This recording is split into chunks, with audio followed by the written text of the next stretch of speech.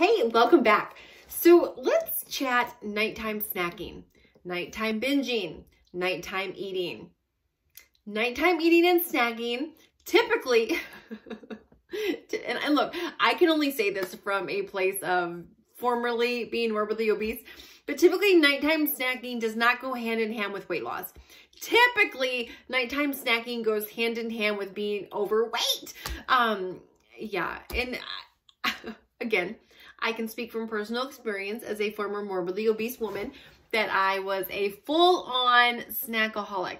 I had snacks every single night. I ate in front of the TV almost every single night. And when I made the decision that, okay, enough is enough, I need to do something about this, that was when I started to change my habits. And that was when I started to look at what are some things that non-overweight people do and what are some things that I can do. And so before we dive in, if you have not yet subscribed to the channel, make sure to hit the red subscribe button. We do upload 4 times a week here on the channel, Monday, Tuesday, Wednesday, and Friday. Weight loss tips, fitness tips, healthy recipes that not only helped me lose 161 pounds in 13 months and made me sane, because if I had to eat things that tasted like cardboard every day, I would have gone insane. But yummy recipes that have my husband, picky husband approved, kid approved, and that have helped me still feel like I'm eating really yummy food and help me maintain a size 2 for years and years and years and years. And so we upload all that 4 times a week here on the channel. And so make sure you have subscribed and then go ahead and smash the like button. Hit the little thumbs up. It helps out my channel tremendously, and I would really appreciate it if you did that. So let's go ahead and jump right in. Nighttime snacking. So I get this question a lot from a lot of the clients that I work with. Carmen, what time should I stop eating? Can I have a snack at night? Should I have a snack at night? And all of those things. So let me first and foremost say that there's a lot of different things that go into weight loss, but the biggest determining factor in weight loss is calories in and calories out. So the amount of calories you're putting in your mouth is fuel, and then the amount of calories your body's burning, the fuel it's burning. So if your body is burning 2,000 calories a day and you give it 2,500, that's 500 extra calories that now turns into fat. And so that is the biggest. There's lots of other little things, but by far the biggest determining factor with weight loss is calories in and calories out. Now, with that being said, your size of your bottom is determined by the habits that you have. So for instance, when I was a size 22, 288 pounds, my habits were clearly, my shirt says tacos. Tacos were my habit. Running for the border at 11 o'clock at night was my habit. I had morbidly obese habits, was the truth. If you have skinny habits, then you're skinny. If you have fit habits, then you're fit. You do not get morbidly obese if you have skinny eating habits. Does that make sense?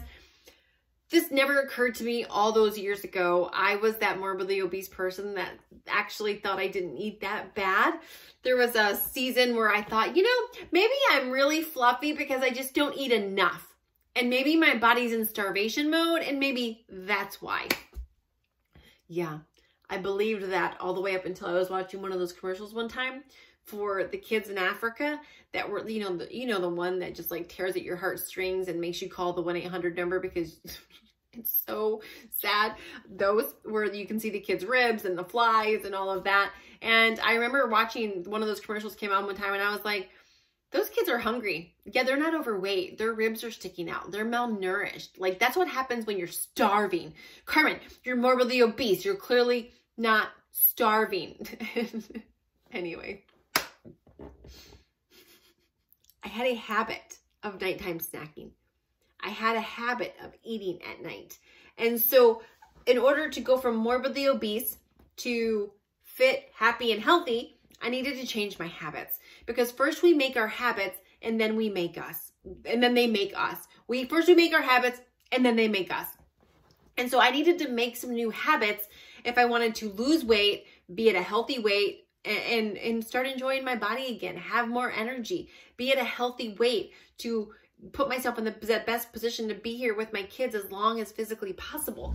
And so one of the things that I did because again, I had a long history of nighttime snacking. It was almost like therapeutic to me to sit in front of the TV, eat, get full, and then fall asleep or lay down or go to bed. Like it was almost like a comforting thing, a comforting habit that I had. And so it was like, no, I need to break that habit. And so I laid down a rule that from 6 o'clock on, 6 o'clock was my last time I ate. After 6 o'clock at night, I did not eat. I put nothing else in my body, in my mouth, except for water. Anything that had 0 calories, which was like tea, water. Yeah, pretty much it. Some diet soda sometimes. And yeah, that was it. And so many times people will say, well, Carmen, you don't have to stop eating. You can still eat at night and lose weight. Yeah, absolutely. But it's not about that.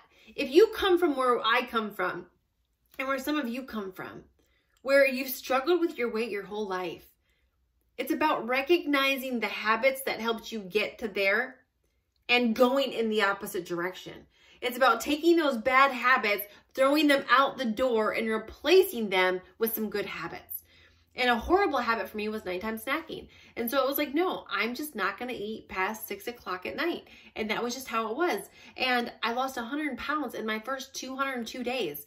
And I created a habit of being able to sit there at night and not, like, I can remember the first month, I would sit there and we'd be watching TV and all I could think about was what I wanted to eat. Like all I could think about was what was in the pantry, what I wasn't having, what sounded good. Like it was impossible for me to sit in front of the TV at night and not think about what I wanted to eat. But it only took a couple months before all of a sudden I didn't think about that anymore. Where I didn't sit down at TV and felt like I was being deprived or felt like I was missing something. And more importantly, I got rid of a bad habit and created a healthy one. Instead of just dieting, instead of doing something for a short term to lose some weight, only to go gain it all back later, I took a bad habit and replaced it with a good one. And so still, unless it's a date night or a special night with my kids, I still don't eat past 6 o'clock at night. It's just, and it's not necessarily because I'm obviously trying to lose weight. Like I'm not at all. But I don't even crave it. I'm not even hungry. Like it doesn't even occur to me anymore to eat. Gosh, it sounds so weird coming out of my mouth. Now, believe me, if we're on a date and there's like some good dessert, I have no problem eating past 6 o'clock at night. But as a general rule, through the week, I don't. I have water at night and that's pretty much it. And so I really want to encourage you, if you're in a place where you're trying to lose weight, to at some point, draw a line in the sand and say, if you're someone who has struggled with nighttime binging, nighttime eating, you do good all day long, and then all of a sudden the snack monster attacks at night. If that has been an Achilles heel for you, if that has been a bad habit for you, that you would stop it dead in its tracks and you would say, you would not continue to let that have power over you, that you would take power over it and start, just say, no, I'm not going to eat past 5 or 6 or 7 or 8 or whatever that is for you in your life. And you would hold that. And if there happens to be a night where, none of us are perfect. So let's just say you have a night where you say, nope, I'm not going to do this. And you do. Let's just say you have some ice cream or you have a cookie. Then the next day, certainly get rid of it. If you have food triggers in your house that you are not able to resist, especially in the beginning of your weight loss journey, you got to get rid of them.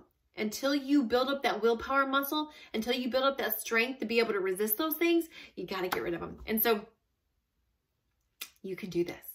You can do this. You can do hard things. And in order to get change, you have to be willing to make a change. So anyway, thank you so much for watching. Make sure if you haven't, hit the subscribe button, give the video a thumbs up, and we will see you on the next one.